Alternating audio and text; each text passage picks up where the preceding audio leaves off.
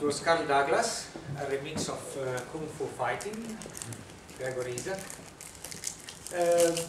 It's a lot about this, the Bitcoin scene right now. It's kids learning how to fight very hard into the world of mathematics and finance, actually, and there are a lot of repercussions in the real world, and there are a lot of dreams at stake. So I'm here to introduce you Bitcoin on behalf of some Bitcoin developers that asked me to be here. I contributed some things to the code of Bitcoin, some patches, but I'm not one of the core developers. Genjix suggested I would come here. He's chairman of the Bitcoin consultancy, which is now based in Warsaw, and I thank him for the trust he gave me in presenting Bitcoin. I will do my best.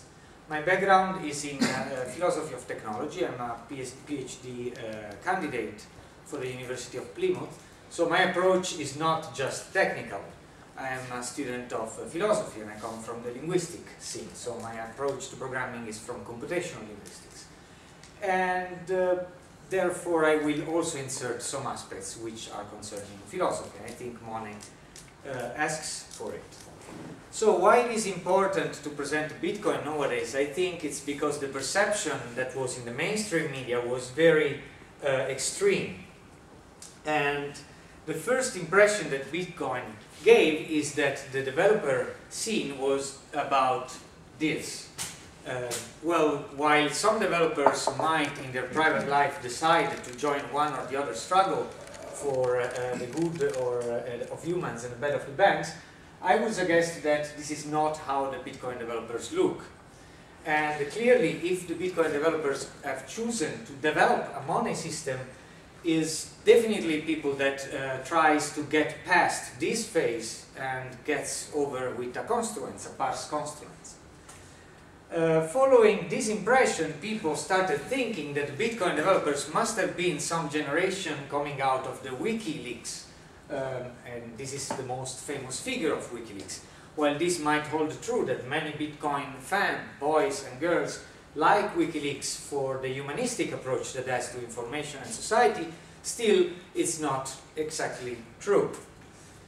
Other people might think that Bitcoin developers are just in for the drugs and the loots. In fact, it's true that the system in its early stage was actually used to smuggle drugs online and to whitewash money. There was a lot of traffic coming from one side and the other of the world, and people still don't know what it is. While it holds true this happened, still the Bitcoin developers are not interested into this. So what are the Bitcoin developers actually? If you are so confused and you get no hints of what it is, the technology we are talking about, this might be the impression that you get, and it's quite scary. So I'm here to try to define why it's a sexy technology, what we are talking about, and why a lot of people actually get involved in developing it.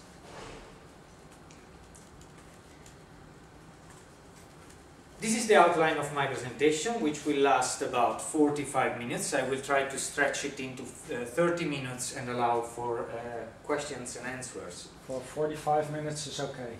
Okay. Where we have 15 minutes between presentations. Okay. We're a bit late, but we'll shift it a so little bit. I can be longer. Okay, thank you, Karen. Can I have a refill of water? Yeah. Thank you. This is just the outline, we're not missing much. The first part of this presentation is about transmodernism. So I'm trying to actually define on a philosophical plane what is this approach, what are we going to witness with the rise of Bitcoin. Following, I will present you the inner and outs of Bitcoin as a technology, then conclusions, and then pointing out possible things buzzing in Amsterdam, and then references. So these are the two quotes that I like to start with.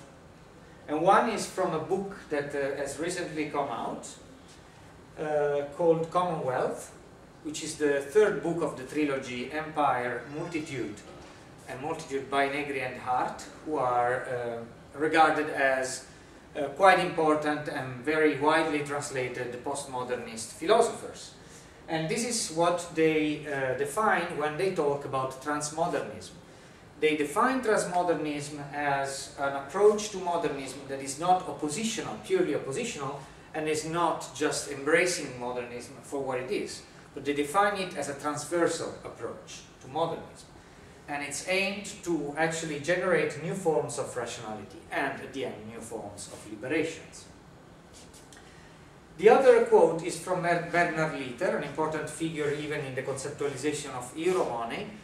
And this researcher and successful theorist, practitioner and businessman has written a book, The Future of Money, in which he also mentions this aspect, that the information age, what I will call later the digital immanence, the immanent process of the digital, is calling for a breach of the third taboo. What he calls the third taboo is money. So, from a philosophical perspective, what is very important to do at the beginning of this discussion on money, and then I will leave you with these philosophical considerations, it will get more technical, but still it's important to understand why the financial system is there. I already omit part from this presentation part of my previous presentation that I gave at the Chaos Communication Camp 1 month ago, in which I actually explained why actually capitalism was born, at least from the interpretation of Deleuze and Guattari book Anti-Oedipus, and how capitalism is capitulating, how is necrotizing. And, oh, thank you. And jumping over this part, I'd like just to mention here that the financial system exists as an abstraction movement from what we call the commons, which can be actually the values that a community shares and produces and exchanges. So the desires of people, as well the things that can get activated, that are out there and can get activated out of human agency. So the abstraction, the movement of abstraction that the financial economy has operated on human existence is very important to understand if we talk about money. And it is, we can trace this kind of interpretation both in very common quotes, again Negri and Hart here, but I could quote as well André Gortz or as well Christian Marazzi, who is a well-quoted economist raising up in interpreting what is happening in financial economy. So this radical abstraction was already defined by one of the main theorists, Georg Simmel, who defined in Philosophie des Geldes in 1900 that the movement of money is a movement, the function of money is a function of mediation. It makes the man an indirect being. It mediates desires and values. And that's how actually capitalism could be successful at the rise of capitalism, because it instaurated an axiomatic relationship between desires of people. Meaning, you're not anymore the one you're born to be with. You can become anyone in virtue of the mathematics, of the numbers, of the things you have and you can exchange. So you can buy labor of people with these numbers, meaning you can become anyone you can be. So the caste system went down, and actually all kinds of things that enclosed our society into roles. This was the freedom of capitalism. This was the American dream, and we all thought it was a very good idea at the time it came. So this indirect relationship has grown nowadays to the point in which we need another change, and this is probably a change that we will remember in history, because it is comparable to the Industrial Revolution.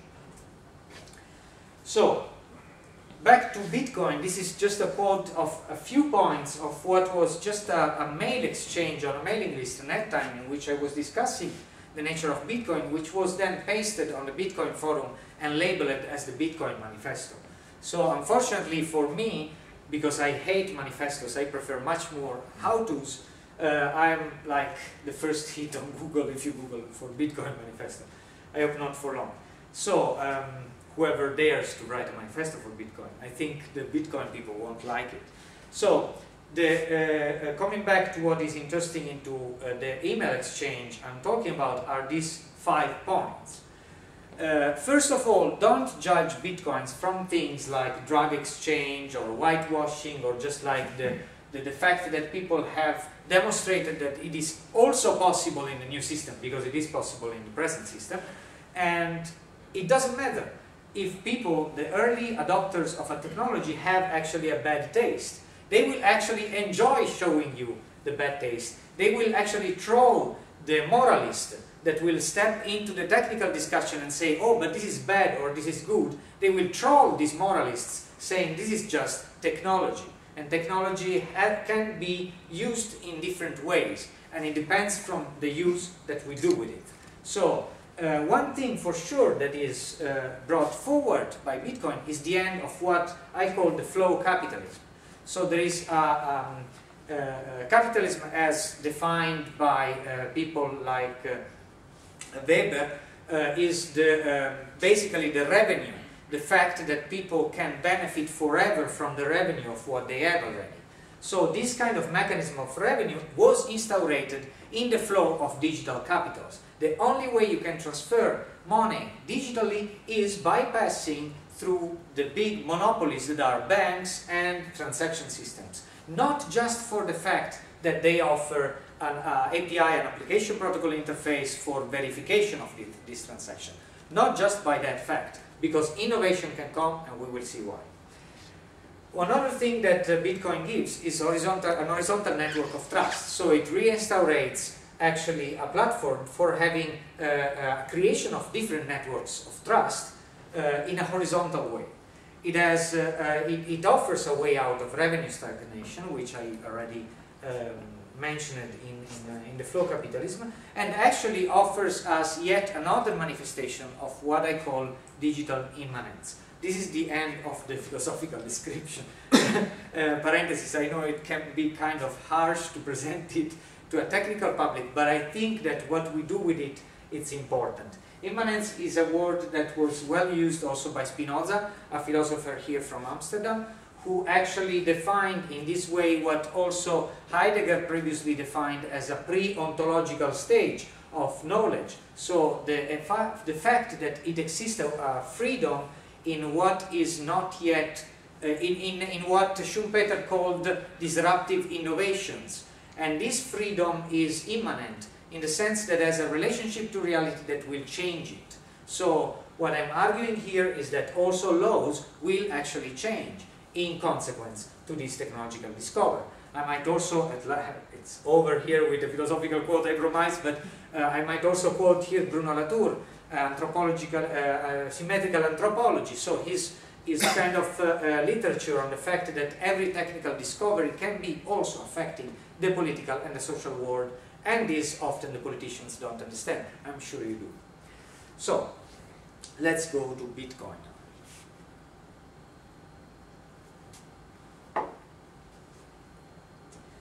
Bitcoin is a digital-born currency. It's not the first. You might remember, we were just mentioning before, David Schaum, who right here in Amsterdam actually was one of the earliest adopters of the Schaumian, what they're called Schaumian contracts. It's not purely based on Schaumian contracts, we'll see. It basically creates a finite resource, so it's deflationary as a currency, and it does by tapping the world production to the point of 21 million units. And it doesn't fears that much the deflationary cap because it has 8 point digits after the comma, so it can be actually fractionalized. Yet it's not a fiat money. It cannot be expanded.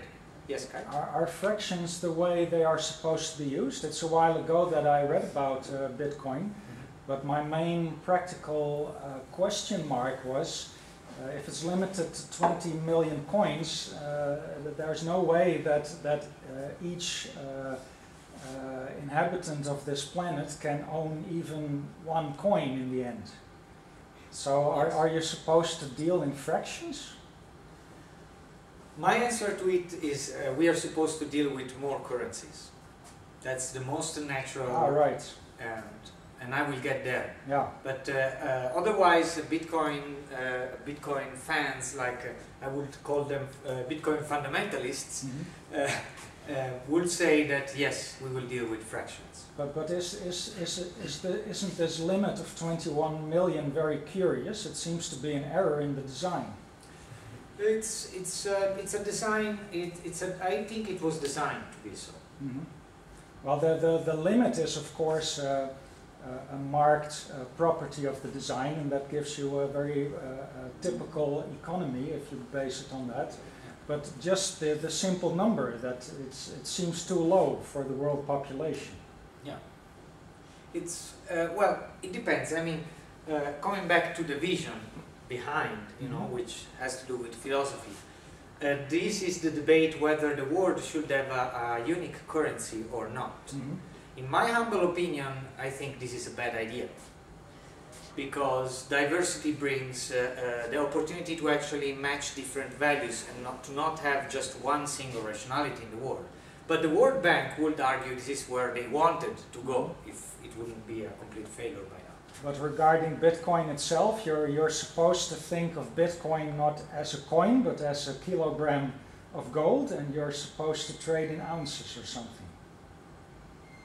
Well, it's more reliable than gold, if no one breaks it. But I mean to drive home the point of the fractions. Yeah. Literally. Yeah. Let me go on, and then because I'm getting lost into the fraction. I'm getting fractionized. Yes. And why is it more reliable than gold? Well, I don't know if it's more reliable. I mean, it depends. It's using a hashing algorithm with SHA-256,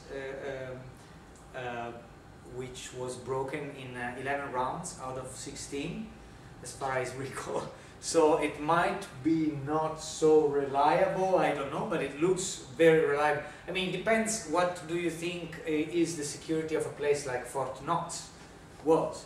Actually, it's very high security, and it's very hard to transport very heavy stuff and stuff like that. So some people say the gold is stolen from there, and that's a conspiracy theory, but the point is no one can check it because no numbers are published. Yeah. And this is much more transparent. Yeah, that's it. So it may not be safer, but you can be more certain that it's at a particular safety level. The trust, the architecture of trust behind any formulation like Bitcoin is the most interesting thing. So let's say it's less efficient than gold in being secure, but it's more resilient, might be more resilient in a way. And let's try to envision what does that mean. So, one important point from this slide is that the transactions, and this is a design issue, we don't need, I mean, so far with digital transactions, if we did a digital transactions, we needed to trust the other person that the number or the intermediary, that the number is authentical, that there is not a double payment, so-called in accounting science. So we need to trust the other end that that number, which is just a number, is actually corresponding to a value that someone verifies that that value exists. With Bitcoin, this is not necessary anymore, because what you are giving me is actually a unique digital artifact. So in the moment in which you give me that, I don't need to trust you. I need to trust the algorithm that authenticates the thing you're giving me. So this changes a lot in the game of exchange, actually, and of trust. If we basically go back to the situation of cash. You are a shopper, you get paid for in cash for what you're selling. The only thing you need to verify is the cash that you're getting. You don't need to know anything about the person that is paying you. So, miners. Bitcoins are made by mining. The unicity of these artifacts is made by mining. The mining is basically a very stupid, can I say it? Not the people that are mining, but the thing that is doing the mining is kind of stupid, I would say. I mean, it's a trial and error algorithm. Basically, the mining consists in trying out nonces, cryptographically called nonces, and making hashes out of it, and seeing if these hashes correspond to a particular features. For instance, now the feature is having a certain number of zeros at the beginning of the hash. So if you find the hash that has this number of zeros and you can match it to a nonce that you tried out, then you are a progressive nonce, then you have found a coin. So it's kind of stupid, this trial and error. The difficulty goes up exponentially with this method, and has gone up very much exponentially, as you see. And well, I'll mention this since we were also talking about it. These are the only negative curves in the growth of difficulty, and these are actually considered also here. This is the most recent. Are considered actually proofs that there was a big botnet mining around, and this botnet went down for one day, and people were really wondering, like, how comes that the whole network only once goes down? Because if there is a lot of different people mining, no matter how big is your seller with computers, people is really doing this in the US, still you don't have that much computation power. So mining is consolidating the authenticity of the entire network. Now, I would like to make a point here, because it's also very important. There are a lot of uninformed considerations about mining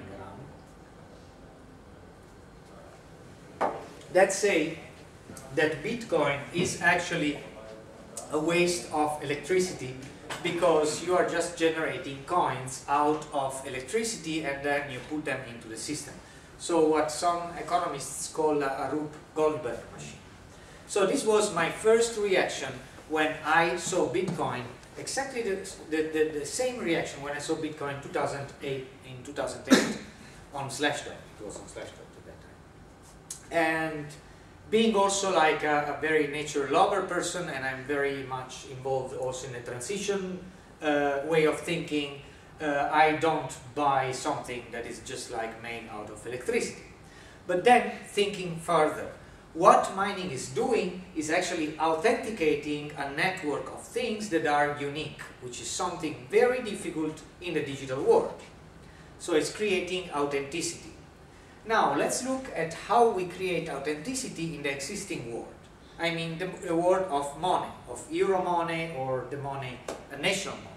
We have a huge building with very thick walls. We have machines inside printing with the very alchemical secret processes on paper, and we have guards at the perimeter. How much that costs? So in terms not just of money, but in terms of violence, of pure violence, it costs a lot. So coming back to a biopolitical interpretation and quoting Foucault in this, Bitcoin releases the monopoly of violence in authenticating some objects for the game we are playing to a crowd, in this case. Because behind money there is definitely violence. It's a chain of events that you need to have in order to establish a state. So that is about governance. Let's not touch too much the philosophy now anymore.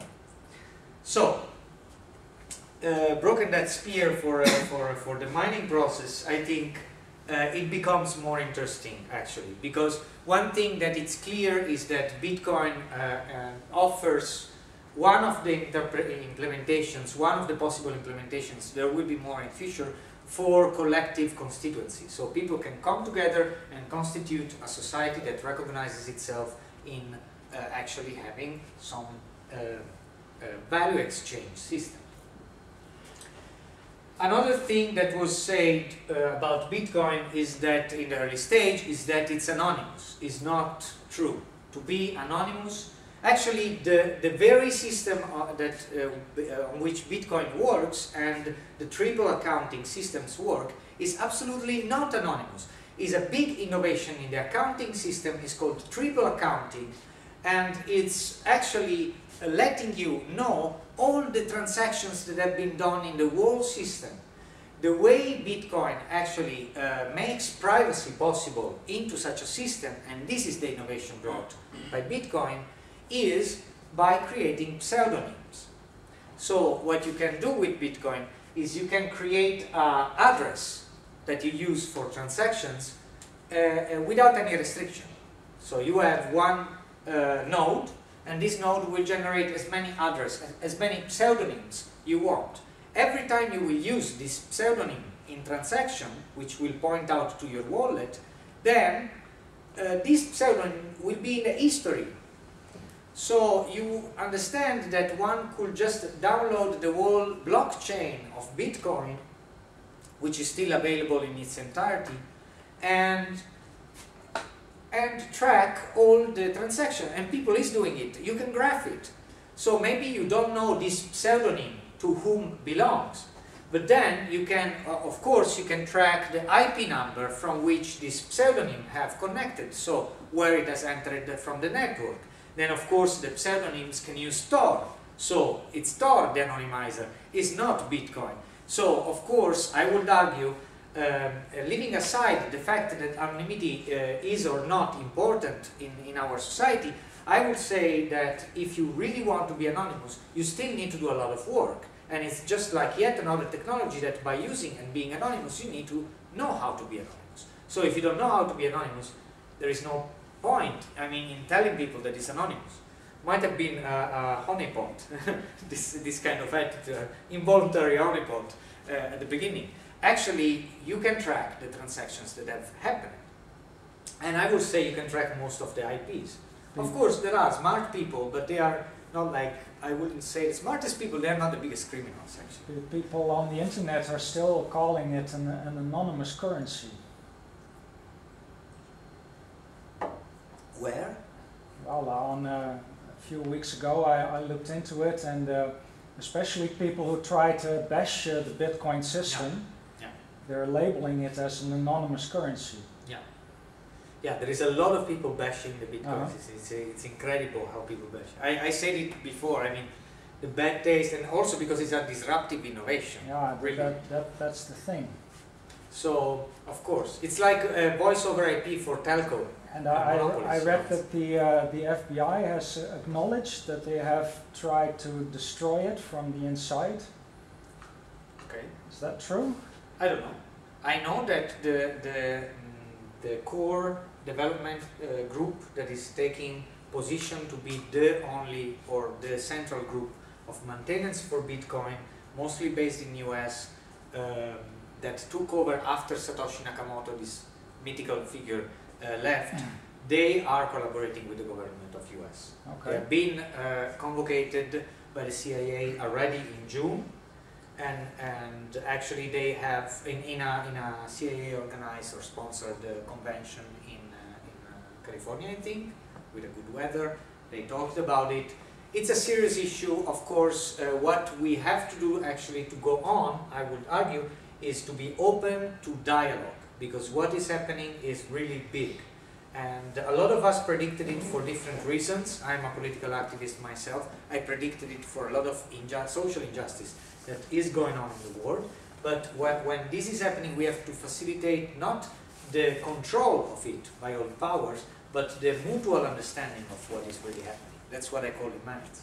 So they are collaborating, of course, with their own government on it. And I argue it's kind of a smart idea, because the thing got so big that you can hardly control it. I would argue also that it's not exactly in the interest of the established powers to actually make an innovation blossom. So I hope, and I guess in Europe we have a better opportunity to do this. The history of cryptography tells us so. Coming back to pseudonymous, I think we understood what it is about. Now, the blockchain. The blockchain is actually this thing that when you start Bitcoin starts downloading, and it's now quite big. I think it's over 600 megabytes. And the blockchain is actually, what I mentioned is the history of all transactions. So what's that for anonymous? You know? We really need to talk to journalists nowadays, you know. And financial economists, we can leave them rot into their soup, but you know, like journalists. And basically, when you download a blockchain, you have the whole history made of sequential identifiers, which are just the identifiers that are hashed, and time-stamped, and a time-stamped list of transactions. So, basically, every transaction is what in some other formulations was called, I forgot the term, it's a Japanese researcher. Anyway, every transaction is a triple signing receipt, which basically marks what was the value before and what is the value after. So it's basically just a delta between the two values with a timestamp. So this transaction actually is linked to the others and should match the same values. And all the blockchain, you can, as far as you can go back in the blockchain and join it to confirm signed by many people transactions, then you can say, okay, this transaction has actually happened. So it looks like this. And you can see that if you have like gray branches, then you actually, you are not, like here there would be a double payment, but the thing goes on that side. And I understood that there's a small time window in which you could try to double spend. There is. There is a time window for double spending until the client of Bitcoin marks a transaction as confirmed once it's signed by at least 6 nodes. That's the convention right now. So will it be withdrawn if it detects double spending? Yes. Basically, it's not valid anymore. People don't recognize it. That's the way they are handled collisions, let's say. It's like a blockchain. And as much signing you have, once it's out there, you gave it, people start signing it. And so the window for double spending, it is interesting for a lot of people, like to actually study the vulnerabilities of this system. But I wouldn't say it's so. It's more like a denial of service attacks on transactions. I mean, the final effect of it. And well, there are other DOS approaches, but for instance, also the Sybil approach wouldn't work, like the attack, the cryptographic attack, or well. That's more or less how it works.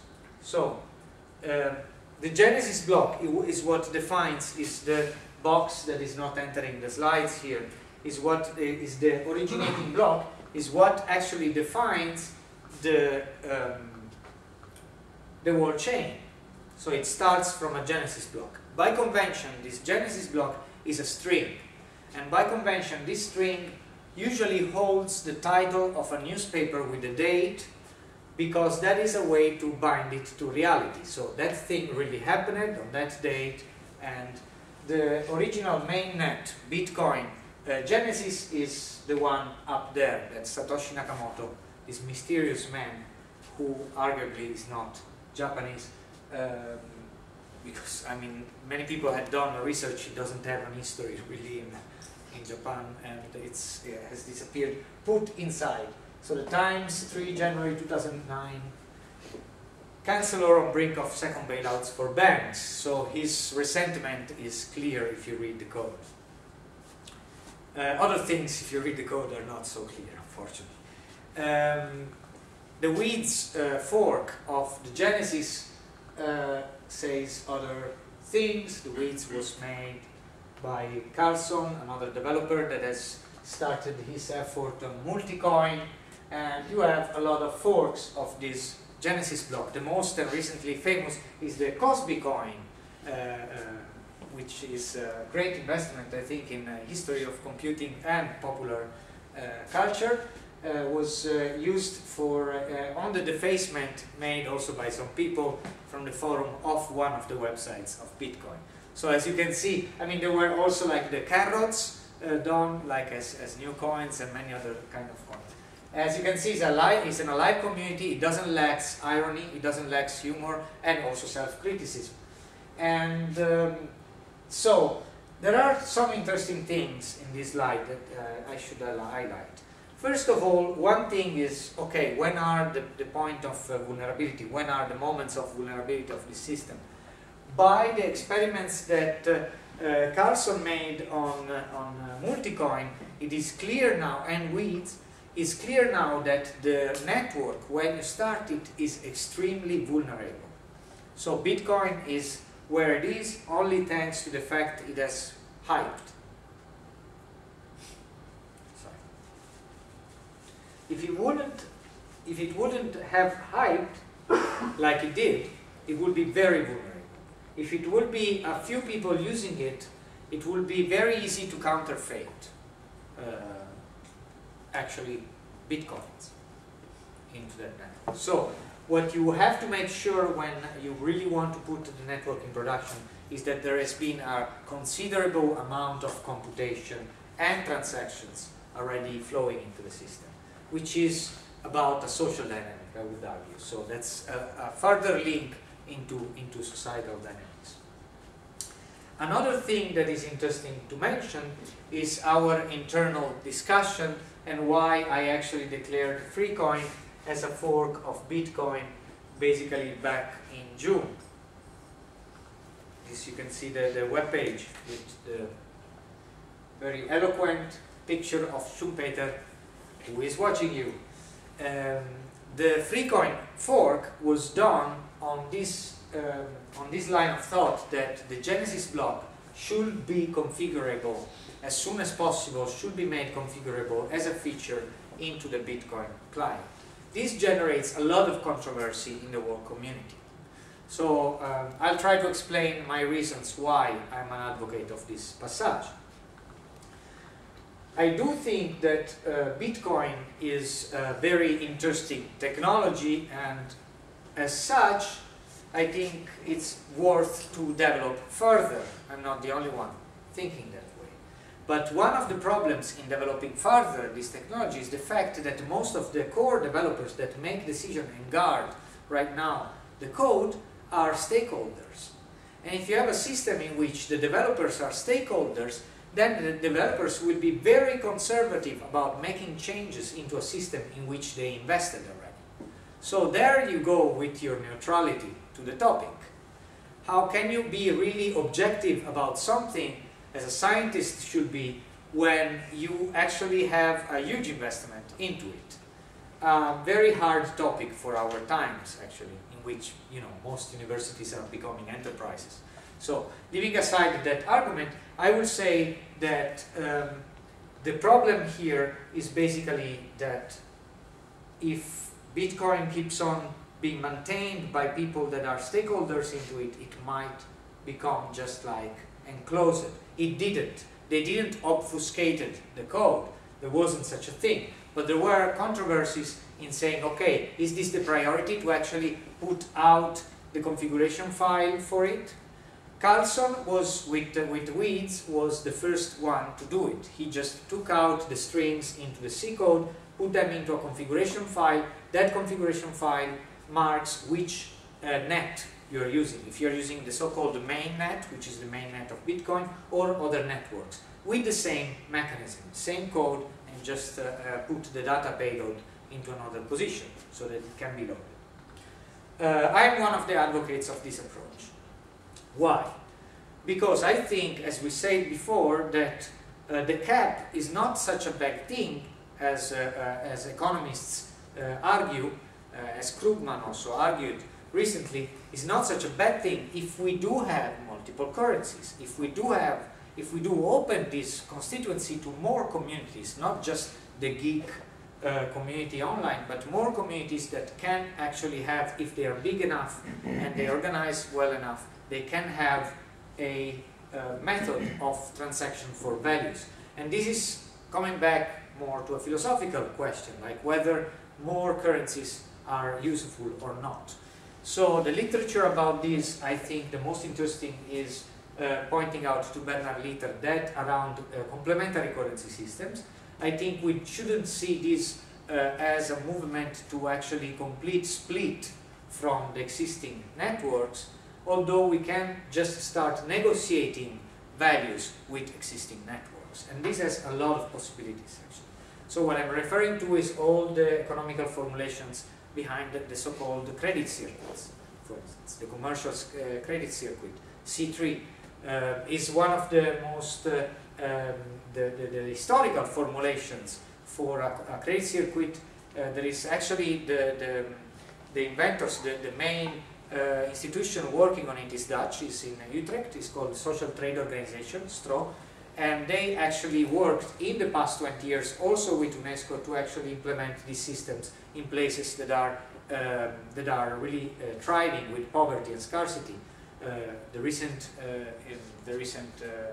example was in Uruguay. So these credit circuits create an internal currency that can actually raise the speed of circulation of business inside a certain community. So if you have an institution that will pay you as a provider of goods in a later time, you can already transform that promise, trustable promise of a government, into some money that you circulate within your circuit. That's a very simple explanation. And then of course you do have an insurance on this circuit, and you do have an offer to go out of this circuit and change it back into euros, and you do have incentives to stay in. This creates a situation in which if there is scarcity of the main governmental money, you still have people getting busy without telling them to dig holes and fill them back. So,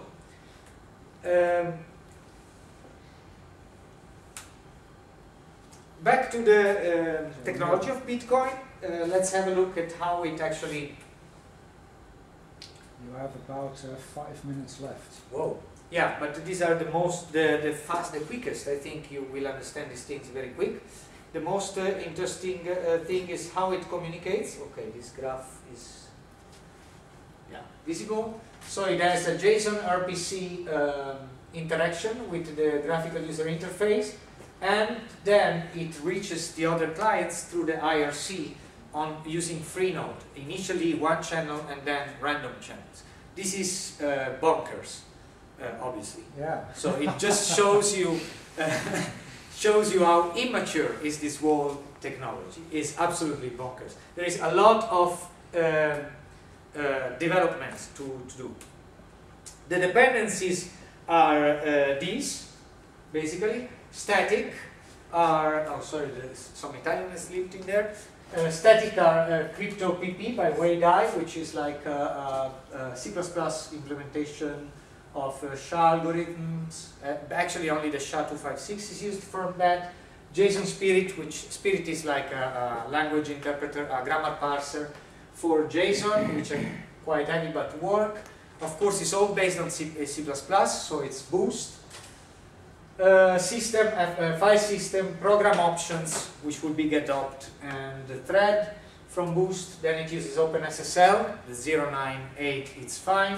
libcrypto, the Berkeley DB, which is right now 4.7 in the official distributed binaries, will become 4.8. I will tell you why this is important.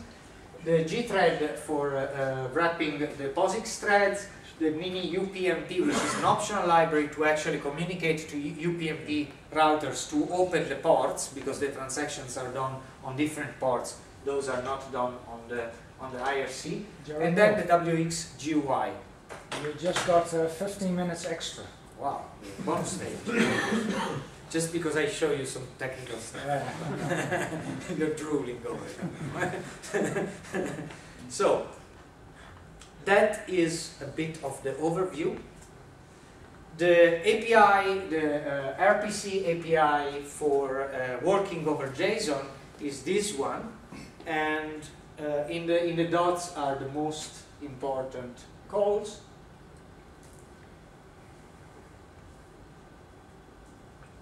So, yeah, the get account is you get an account address, get address by account. Accounts and addresses is like this pseudonymic exchange of creating pseudonymous. Get balance is your balance.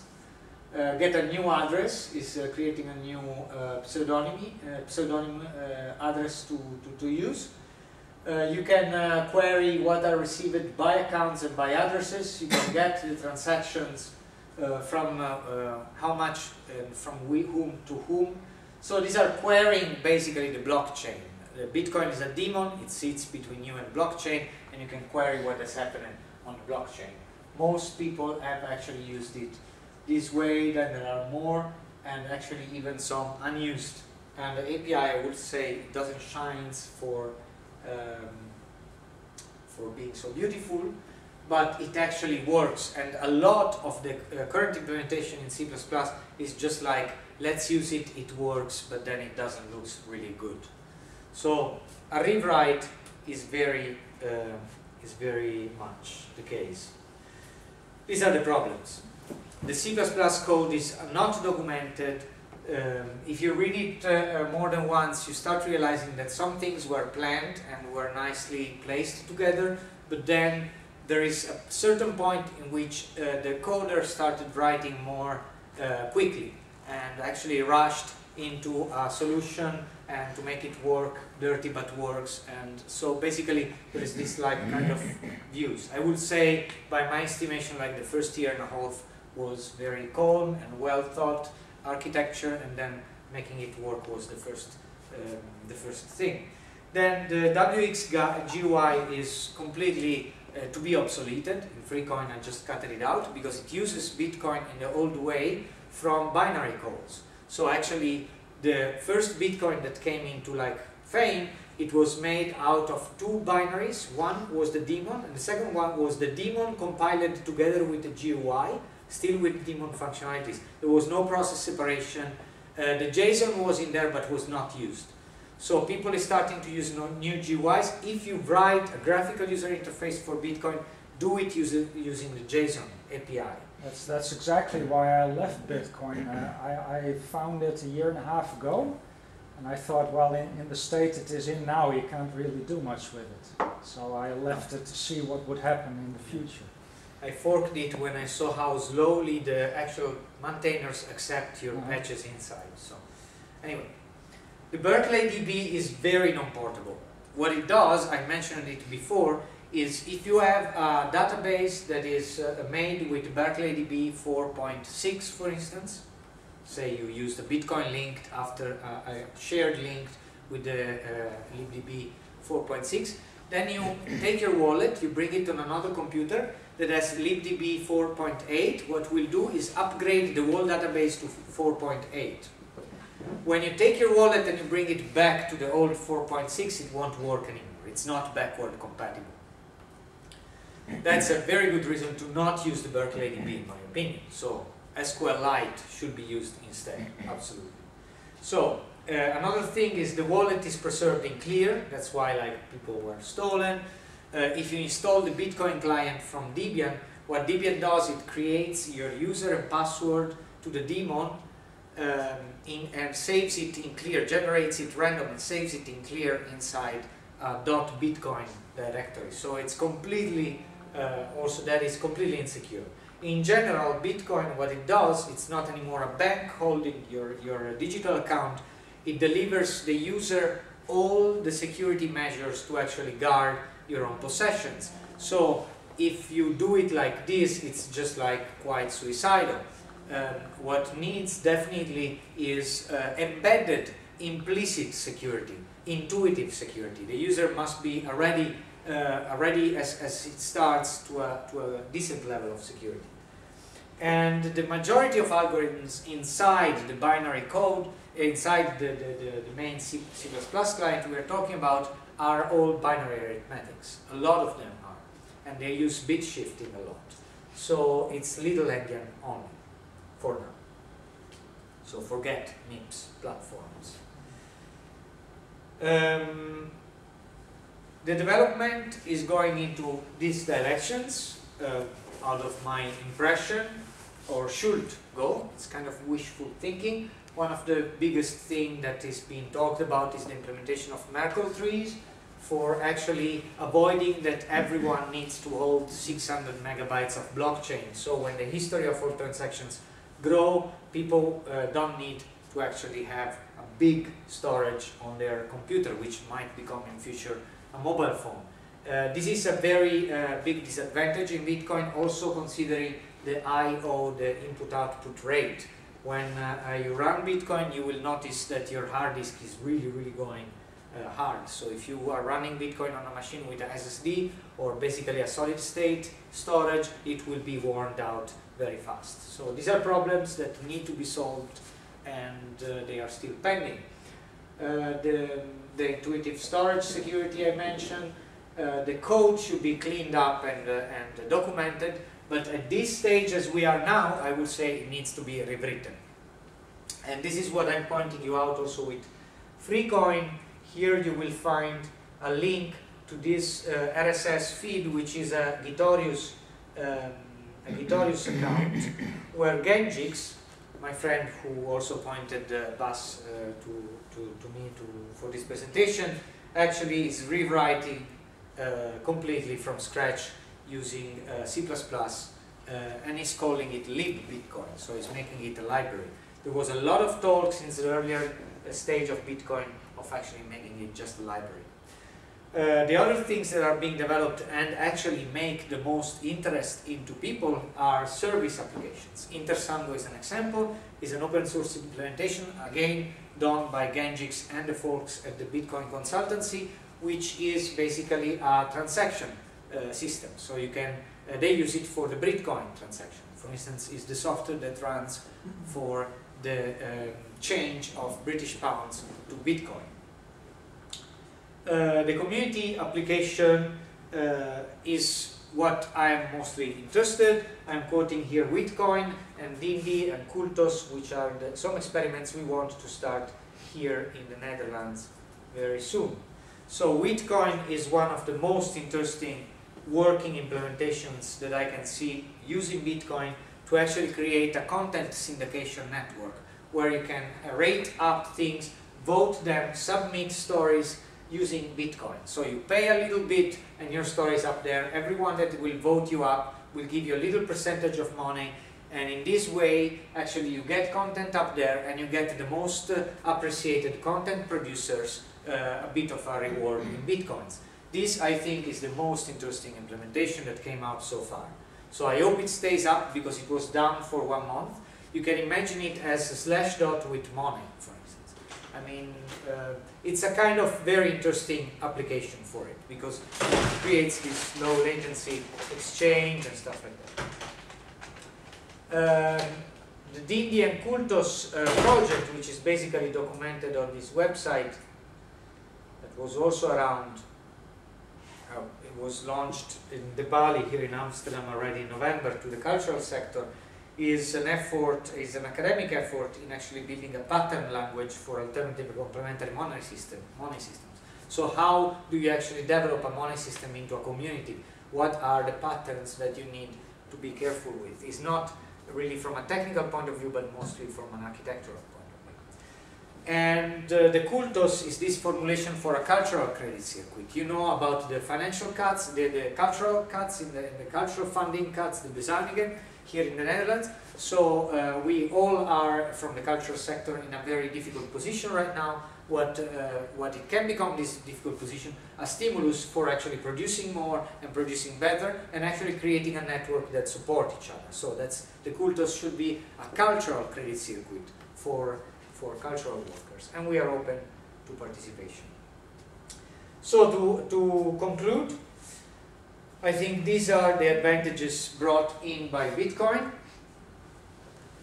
And last but not least, DAX innovation. I didn't talk about it much, but I hope you actually realize that the triple signed transactions are a very mature by now tax system innovation. It is documented, I will put it in the references. The last research was done especially in Japan.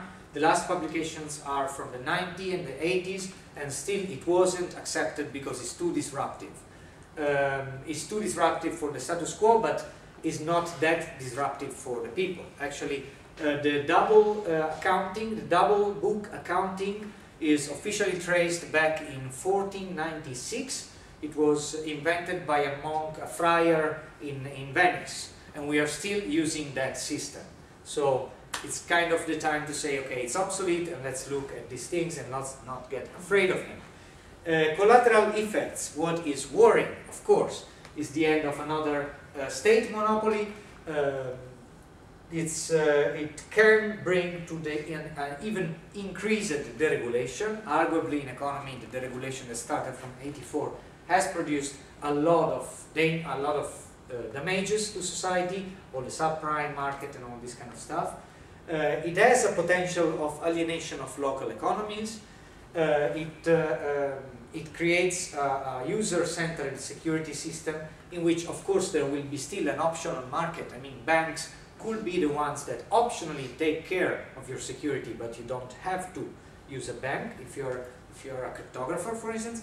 And it's very immature software. I guess it was clear from this presentation. These are the cool things, in my opinion, to look at that are happening right now. Bitcoin I named Namecoin, which is developing as a money system for domain name resolution. The trades, they are very interesting.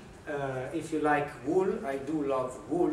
I'm lucky that my partner, she is a knitter, yet you can buy a lot of alpaca wool socks on the internet with bitcoins, which was actually the first meme coming out of bitcoins. That's why the alpaca is the symbol of it. So actually there is one good thing that it's interesting in Bitcoin, is that the people is really attentive to artisanal economies, to local production. Yet I mentioned there is a potential for a disruptive potential for local economies, but the spirit of the people is that of micropayments, microfinancing locally. That's what we aim with FreeCoin. There is a mailing list. It was silent until now. This is the third presentation in which FreeCoin is mentioned. It will be active very soon. Let's stay in touch through that if you're interested. We're going to open a money lab here in Amsterdam very soon to work on these things. And this is the plan for the integration of C3 and peer-to-peer currencies, which I mentioned before. Some of the books that I quoted in this, and that was it. Thank you. So, do I have time for questions, or A few minutes. Yeah. I have a question about the future. If I understood correctly, Bitcoin is based on SHA-256 hash algorithm. It's actually considered a secure hash algorithm. But what about the future? When this algorithm will be considered unsecure, what will happen to the existing transaction? They potentially lost their uniqueness. Yes. So we can potentially inject a fake transaction, valid transaction in the history, in Bitcoin chain. Well, you could actually, well, yeah, you have like a collision. So you can actually create collisions. So double spending. Well, I don't think it's really going to be a problem for But the it's- past. Yeah, for In the the past sense it's that- not that much of a In problem. the sense that everyone has a copy of the past. So even if you corrupt your own copy or someone else's copy, you can see compared to everyone else and see that the majority has the good copy, for example. So you say 90% of people have this copy, the 10% is wrong. So the problem of creating, messing with the past is probably not going to happen.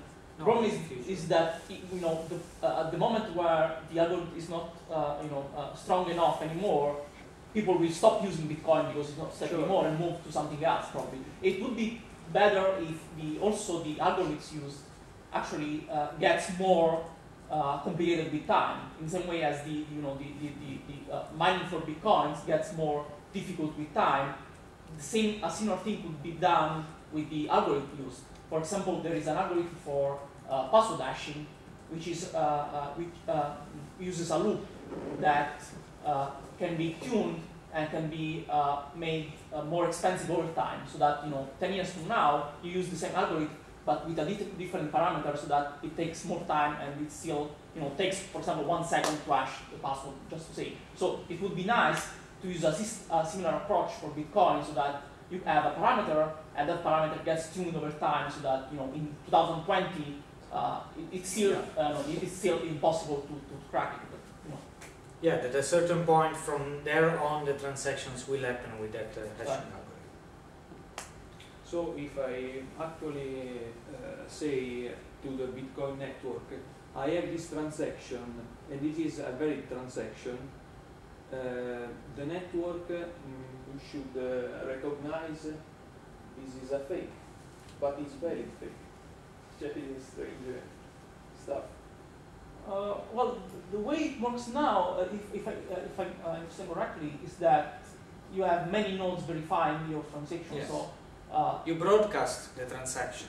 So basically, to make a double payment, you still have to convince a lot of nodes of what you're saying. So I'm not sure if just a collision allows you to make a double payment. Because if you broadcast a transaction, it means that you are broadcasting the fact that you have something that corresponds to a creation of a chain.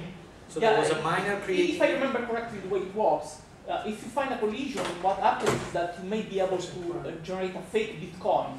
So you have an extra coin on your account, but you cannot still fake transactions. So you're not faking a transaction, you're just counterfeiting money. So the problem with collision is that at that point, you cannot, it's like having fake money in your hands. So you cannot trust the coin being actually legit. But I guess, when people start actually doing that, what happens is that you just move to a different algorithm. Again, the way it is now, you have to actually change the program. It would be nicer if it could be something that happens automatically over time. It's still very experimental. I think the same way. Of course, this has a lot has to be researched, but that is what would happen, and it is definitely possible to change. But we can say that given that there's a lot of people using it, given that there are no reports of big problems right now, it is quite okay at this point, because you don't hear of people being having to do with counterfeit bitcoins or having been actually not a problem, but I'm thinking about it.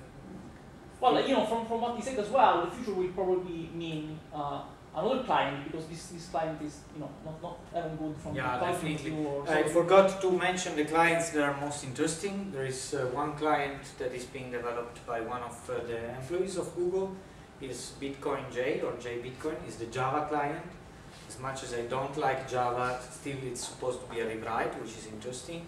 There is this little Bitcoin that is developed, and there are already Python bindings for it, as much as we did Python bindings for the old Bitcoin. That's free coin. We remove all the GUI and we just put Python bindings. And then there is GUI, but only GUI that communicates with JSON, which is built by TCRTM. Decathlon is like Bitcoin JS, I think it's called, and it's in JavaScript. And it's designed for mobile touchscreen. So there are already new clients, both on the GUI level and on the core level. There will be, and at this point also there might be, what I argue, there should be more networks. So if it's something that is, we come back to the philosophical question: why do you buy into a system? Why do you actually want to use certain system?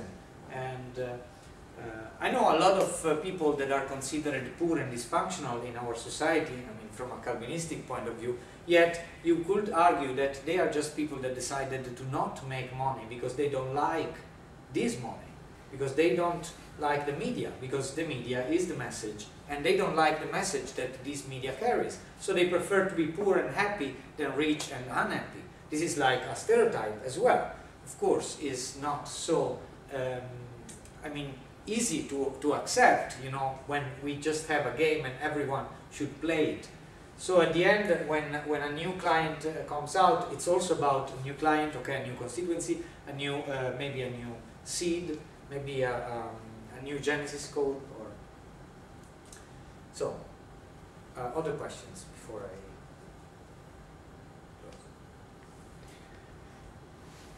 close? Okay, Cool, fine. Thank you again. Dennis, thank you. Thank you to the CWI for this, and to you, Kai and Bas, for organizing the Free Software Day. And Excellent. yes, Thank you very much for this highly interesting talk. I suspect you don't drink alcohol. yes, a little bit, but not at this time of the day. Okay. Can I present you a bottle of wine? Oh, thank you. Yeah.